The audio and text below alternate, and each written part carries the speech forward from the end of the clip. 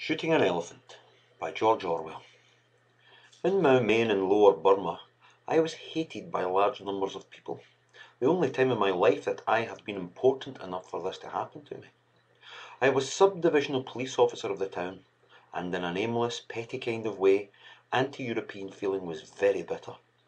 No one had the guts to raise a riot, but if a European woman went through the bazaars alone, somebody would probably spit beetle juice over her dress. As a police officer, I was an obvious target, and was baited whenever it seemed safe to do so. When an nimble Burman tripped me up in the football field, and the referee, another Burman, looked the other way, the crowd yelled with hideous laughter. This happened more than once. In the end, the sneering yellow faces of young men that met me everywhere, the insults hooted after me when I was at a safe distance, got badly on my nerves. The young Buddhist priests were the worst of all. There were several thousands of them in the town, and none of them seemed to have anything to do except stand on street corners and jeer at Europeans. All this was perplexing and upsetting, for at that time I had already made up my mind that imperialism was an evil thing, and the sooner I chucked up my job and got out of it, the better. Theoretically, and secretly of course, I was all for the Burmese and all against their oppressors, the British. As for the job I was doing, I hated it more bitterly than I can perhaps make clear. In a job like that, you see the dirty work of empire at close quarters. The wretched prisoners huddling in the stinking cages of the lockups, the grey, cowed faces of the long-term convicts, the scarred buttocks of the men who had been flogged with bamboos. All these oppressed me with an intolerable sense of guilt. But I could get nothing into perspective. I was young and ill-educated, and I had had to think out my problems in the utter silence that is imposed on every Englishman in the East. I did not even know that the British Empire is dying. Still less did I know that it is a great deal better than the younger empires that are going to supplant it. All I knew was that I was stuck between my hatred of the empire I served and my rage against the evil, spirited little beasts who tried to make my job impossible. With one part of my mind, I thought of the British Raj as an unbreakable tyranny, as something clamped down in secula seculorum upon the will of prostrate peoples. With another part, I thought that the greatest joy in the world would be to drive a bayonet into a Buddhist priest's guts. Feelings like these are the normal byproducts of imperialism. Ask any Anglo-Indian official, if you can catch him off duty. One day something happened which, in a roundabout way, was enlightening. It was a tiny incident in itself, but it gave me a better glimpse than I had had before of the real nature of imperialism, the real motives for which despotic governments act. Early one morning, the sub-inspector at a police station the other end of the town rang me up on the phone and said that an elephant was ravaging the bazaar. Would I please come and do something about it? I did not know what I could do, but I wanted to see what was happening, and I got onto a pony and started out. I took my rifle, an old .44 Winchester, and much too small to kill an elephant, but I thought the noise might be useful in terrorem. Various Burmans stopped me on the way and told me about the elephant's doings. It was not, of course, a wild elephant, but a tame one which had gone mussed. It had been chained up as tame elephants always are when their attack of must is due, but on the previous night it had broken its chain and escaped.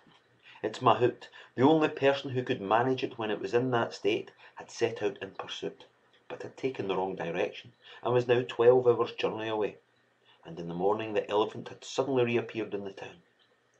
The Burmese population had no weapons and were quite helpless against it. It had already destroyed somebody's bamboo hut, killed a cow and raided some fruit stalls and devoured the stock.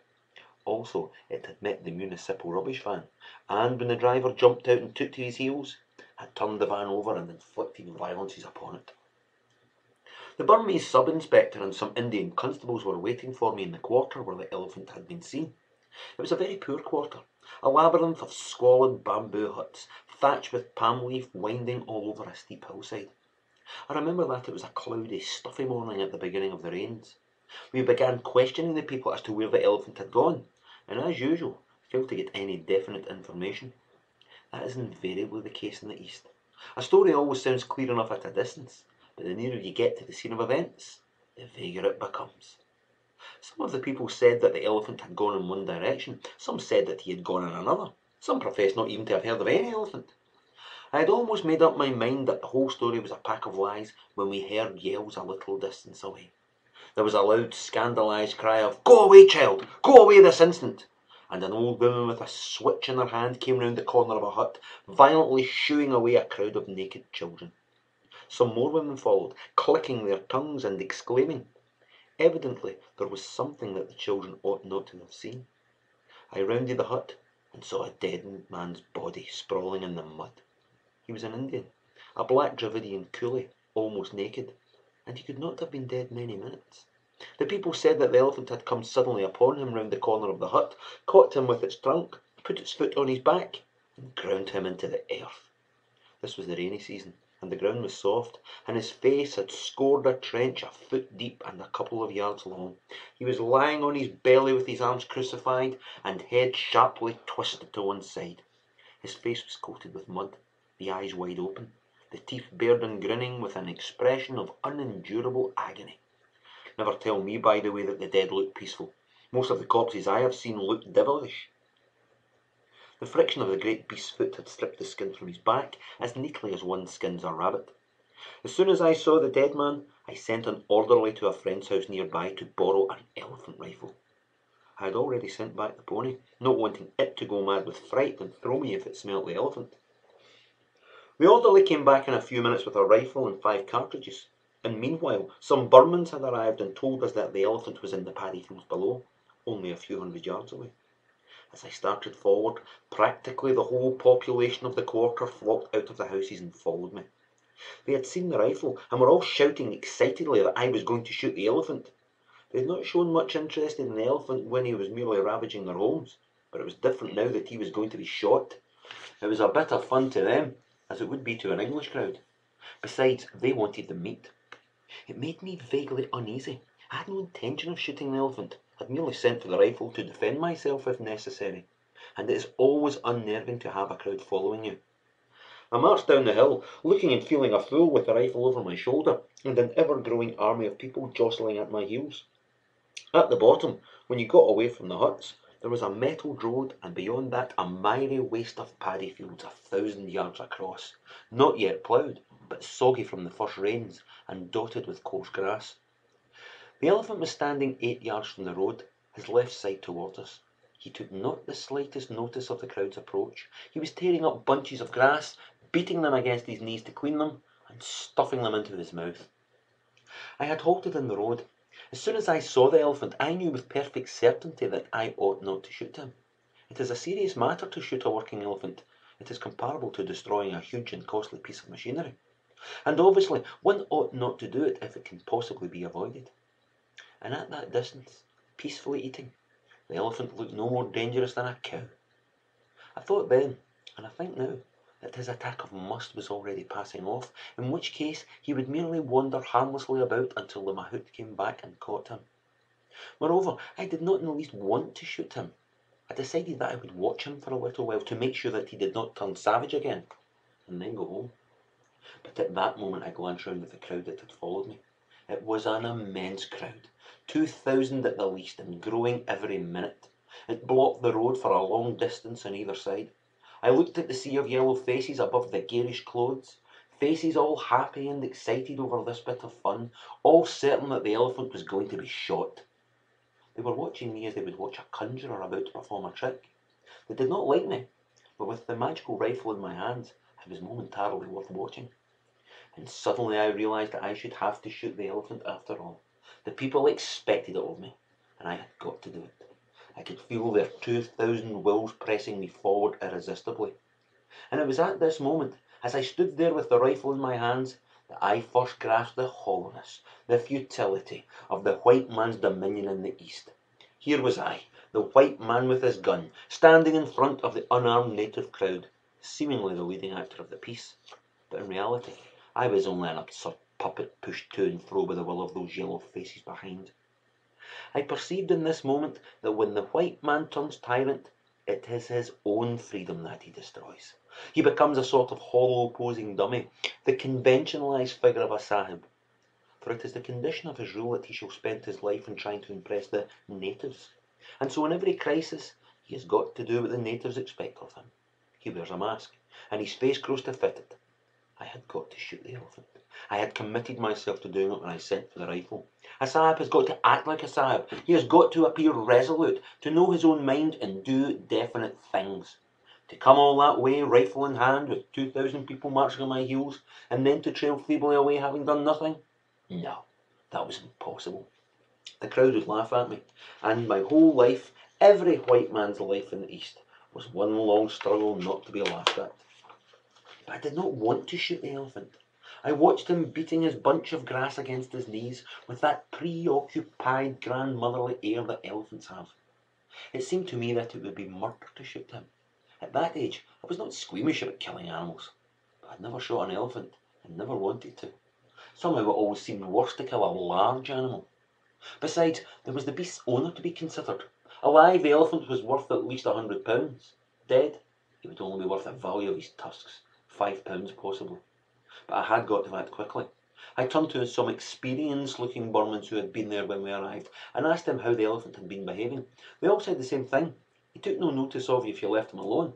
They might charge if you went too close to him. It was perfectly clear to me what I ought to do.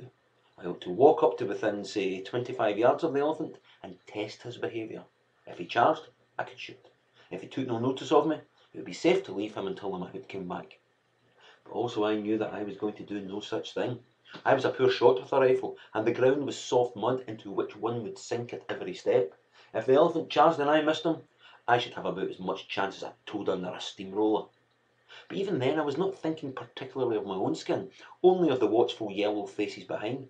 For at that moment, with the crowd watching me, I was not afraid in an ordinary sense, as I would have been if I had been alone. A white man mustn't be frightened in front of natives, and so in general, he isn't frightened. The sole thought in my mind was that if anything went wrong, those 2,000 Burmans would see me pursued, caught, trampled on, and reduced to a grinning corpse like that Indian up the hill. And if that happened, it was quite probable that some of them would laugh. That would never do. There was only one alternative. I shoved the cartridges into the magazine and lay down on the road to get a better aim. The crowd grew very still, and a deep, low, happy sigh, as of people who see the theatre curtain go up at last, breathed from innumerable throats. They were going to have their bit of fun after all.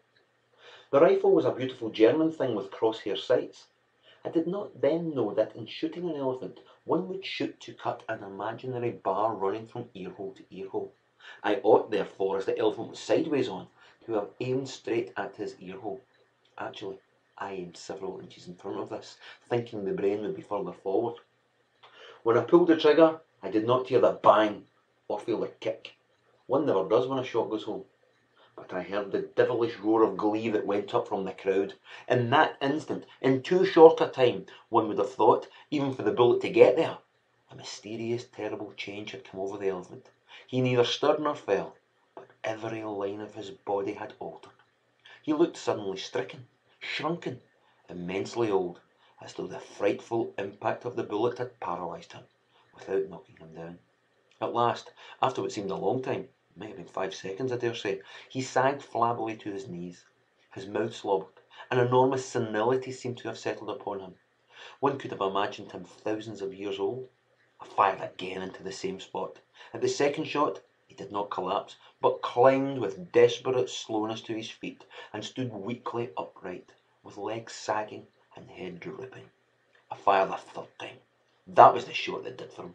You could see the agony of it jolted his whole body, and knocked the last remnant of strength from his legs. But in falling, he seemed for a moment to rise, for as his hind legs collapsed beneath him, he seemed to tower upward like a huge rock toppling, his trunk reaching skyward like a tree. He trumpeted for the first and only time, and then down he came, his belly towards me, with a crash that seemed to shake the ground even where I lay. I got up. The Burmans were already racing past me across the mud. It was obvious that the elephant would never rise again, but he was not dead. He was breathing very rhythmically, with long, rattling gasps, his great mound of a side painfully rising and falling. His mouth was wide open. I could see far down into caverns of pale pink throat. I waited a long time for him to die, but his breathing did not weaken. Finally, I fired my 2 remaining shots into the spot where I thought his heart must be. The thick blood welled out of him like red velvet, but still he did not die. His body did not even jerk when the shots hit him. The tortured breathing continued without a pause. He was dying, very slowly and in great agony. But in some world remote from me, where not even a bullet could damage him further, I felt I had got to put an end to that dreadful noise. It seemed dreadful to see the great beast lying there, powerless to move and yet powerless to die, and not even to be able to finish him. I sent back for my small rifle and poured shot after shot into his heart and down his throat. They seemed to make no impression. The torture gas continued as steadily as the ticking of a clock. In the end, I could not stand it any longer and went away. I heard later that it took him half an hour to die. Burmans were bringing daz in baskets even before I left, and I was told they had stripped his body almost to the bones by the afternoon. Afterwards, of course, there were endless discussions about the shooting of the elephant. The owner was furious, but he was only an Indian and could do nothing. Besides, legally I had done the right thing, for a mad elephant has to be killed, like a mad dog, if its owner fails to control it. Among the Europeans, opinion was divided. The older men said I was right. The younger men said it was a damn shame to shoot an elephant for killing a coolie, because an elephant was worth more than any damn Korean coolie. And afterwards, I was very glad that the coolie had been killed. It put me legally in the right, and it gave me a sufficient pretext for shooting the elephant. I often wondered whether any of the others grasped that I had done it solely to avoid looking a fool.